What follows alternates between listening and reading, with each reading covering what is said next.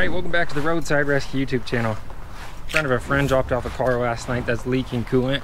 In fact, it looks like there's a bit of a puddle on the road. Right there, you can see some moisture. It's maybe a little too dark for you to see. You can see that. When they dropped it off yesterday, I didn't really see any leaks.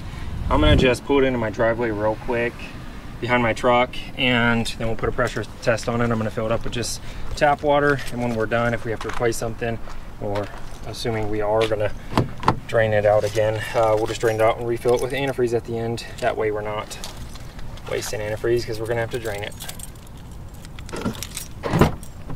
It's nice and hot today, 96 degrees. That's pretty accurate. Man, this thing has some torque. All right, let's find this leak. I just drove it like 50 feet, so it didn't get too hot to open up that system. All right, so before we really get started here, it looks like, I just looked at it for like 30 seconds, there's a lot of moisture around this hose right here, the smaller one, the, what would be the lower hose, I believe. I believe that's the lower. And I'm just gonna go ahead and remove this air pump out of the way, I believe. I'll just take this out of the way so I can look at that real well, and then I'm gonna top this off, and you know, it could also be that reservoir over there, but it looks like from where the coolant was underneath the car over there where it was parked, and right now that it's probably leaking from around here, so we'll start here. All right, so this is a pretty new car. I know they still have the temporary registration, so everything looks clean. Depends on who sold it to them. I don't know why they wouldn't clean the battery, but I mean, maybe because they didn't want the computer to say it was recently reset. That's a red flag, but I'll probably clean that for them because, you know, we got to take care of those batteries. Okay, this stuff should come off pretty easy, and you want to be gentle because this plastic stuff will break easy. It's annoying. Yeah, it's a Chevy Cruze, I believe. A little base model car.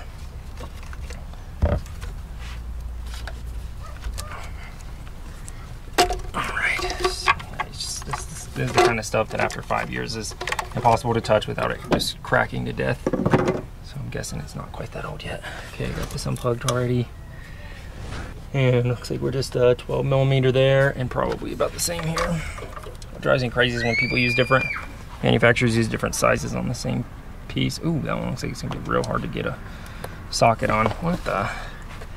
I'll show you what I'm talking about, but it's right up against a bracket on one side, so it may only come out with a wrench. Then, and if that's the case, I may not even bother with this thing, but I'll see what I can do real quick. Okay, now that the sun has actually hit right there, I can see coolant. I'm guessing that's thermostat housing up there. But I also see one of these temporary, not temporary, these like adjustable hose clamps here. So I'm gonna just check the clampiness of that. These have to be readjusted after a while, but it could very well be this joint right here. I believe that's probably thermostat back there. So I think we're gonna abandon working on that side for right now. We definitely have a leak here. What led me to it actually was just these two drips right here. I saw those. Okay, nothing, we didn't do anything wrong taking this stuff off over here because it connects right over to where we're working, so I would have taken off this hose anyways. The bigger one on top probably didn't have to come off, but one of those things I'm not really mad about because I'm still just in the diagnosing process here. So before I unplug too much more stuff, I may just unhook this battery since I'm gonna clean it anyway, so let's go ahead and do that. It's got plenty of oxidation on there, so I've seen instances where people said, hey, my stuff was working, I worked on something, plugged it back in, and then the sensor got a bad code or whatever. We tested the sensor and it was burned out. So you just want to be careful plugging sensors back in mostly whenever the battery's still connected. Burn something out. At least they make these cheaper base model cars. They're usually base model, so they're usually a bit easier to work on. They have a bit more space, smaller engines, so that's nice. Okay, I don't know if we're gonna want to remove that because it's bracketed into the block here, and we should be able to work with that thermostat right here. So time to get some pliers. My fingers aren't gonna be quite strong enough to finish the rest of these clamps. All right, which one is it working on? This there, just like that. Tuck them out of the way gently. No need to take that off. So it should slide out first, and then pinch down.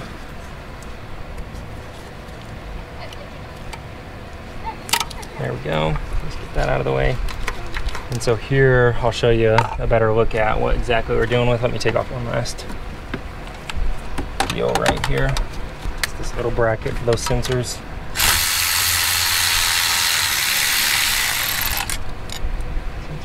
Okay.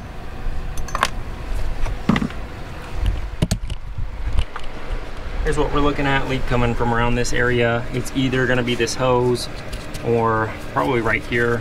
Based off of where it's at, I mean, it definitely could have sprayed forward under pressure, but usually a small enough leak like this isn't typically spraying. It's just dripping. So let's close that. I heard something tinkling, but it might have just been this wire connector down there touching something. Let's see.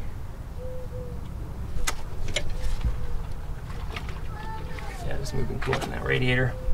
Okay, well, I'm fairly certain that it's from here, this thermostat, but there's this, might be a heater pipe behind there. It's an aluminum pipe, so, but I think we should get the thermostat out of the way first and take a look at that. Let's drain this radiator, put a pan under here and drain it out, because we're gonna be opening up the system. All right, well, I was just draining this. I figured this was the easiest way right through that hole, so I'm just kind of aiming the hose down to my coolant pan under there. But when I took it loose, and it might not be very visible, it looks like there's some stop leak stuff in there. It looks like just a bit of how that stuff builds up with gunk. And so I thought, that's not a good sign. But when I'm pouring it out, it actually looks like it has oil in the coolant. Let's see if we can see any now.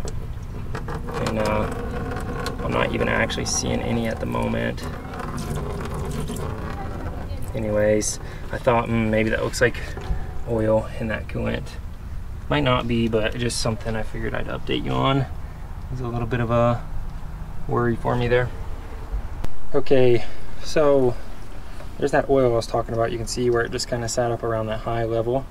It's probably where about the coolant was last night. I'm gonna get a new thermostat, or at least gasket. This gasket's shot.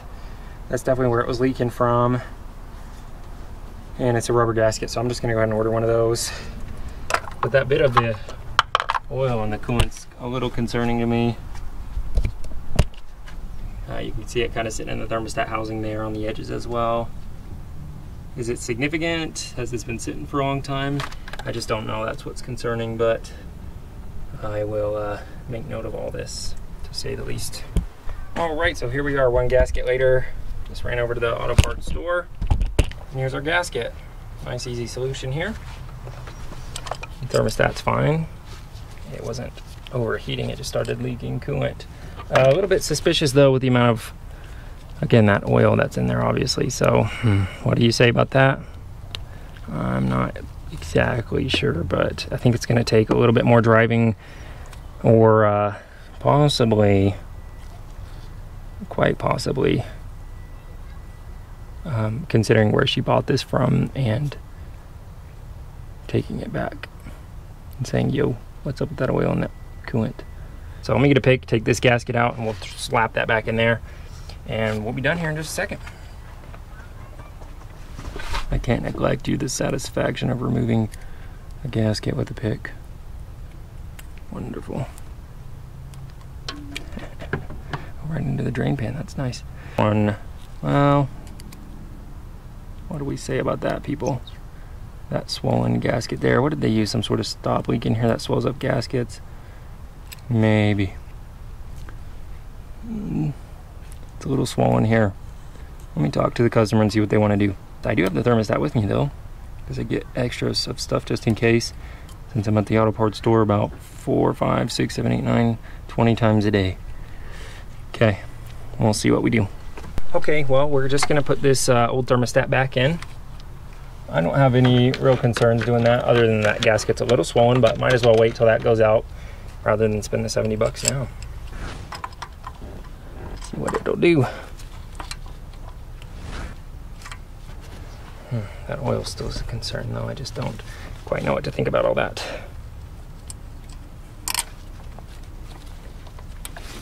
Okay, I just wanted to make sure that one would get started by itself first.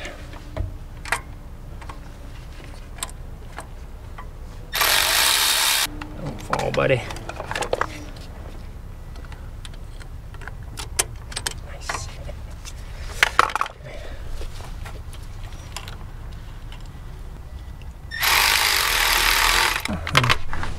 Entonces está perfecto. Se me complicó la vida. Well, it is very hot. I was planning on replacing the blower motor in my wife's CRV after this because just not quite blowing strong enough. And the cabin filter, because still haven't done that since when I got it for a couple years ago, rebuilt it. Okay, so time to hook everything back up and then we'll plug in the battery last. Like I already mentioned, you don't want to be careless with that. Rarely anything happens, but when it does, it was 100% preventable, so just be careful. Yeah, and this hose clamp felt fine. That was my first clue when I took it off to say, it's probably not this hose for sure. But I was already suspecting that there was no gasket in there because I didn't see one, but it wasn't a paper gasket as you saw. It was an O-ring. So, new one in there, nice and thick. Shouldn't have any issues. In some cases, you can just tighten down the thermostat like that and get it to seal back up, but there's no sense in doing that. All right, so I definitely looked at this container out of the corner of my eye a few times and never really noticed. This definitely looks milkshakey right there, and I popped the cap off real quick and that's definitely milkshake. And that's a term for oil being in your coolant, which is also a good sign that you have a bad head gasket or something else, but usually a head gasket. And that's very concerning. So I'm gonna talk to the owner about this vehicle. Again, I think it's new, or she has had it for a year and has temporary registration to pass emissions, but I don't know. I'll talk to her because I'll let you know at the end. We just got this in case the GoPro overheated and you didn't see that. Everything's back together nice. We're gonna put this tube on and we're gonna fill up the system. The thermostat doesn't have an equalizer valve, so we're gonna be careful about topping off this system completely, making sure that it gets all the way full, and that's scary to say the least. So I'm gonna top this off and pop this GoPro in front of the camera because it is hot out here.